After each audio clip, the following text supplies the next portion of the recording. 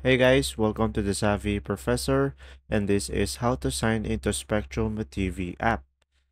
So guys, first thing that you need to do is open up your Google Play Store on your device, and then from here just search for the Spectrum TV application.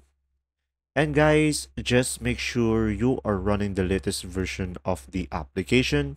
And now open the app and let's wait for it to load. So guys, signing in to the Spectrum TV app is a very easy process. So from here, it is just showing on how to use the app application. So just close it by tapping on this icon. And then from here, guys, as you can see right away, you will have here an option to sign in already. Just provide your username and password. And then after that, just tap on sign in. And guys, after that, you can also have here an option, sign in automatically.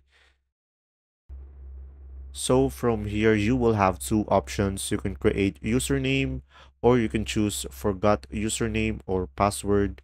So this is just an additional option if you want to create a user and if you forgot your username. And if you click any of these, it will redirect you to another tab. And then from there, just provide the necessary information in order to proceed. And there you go.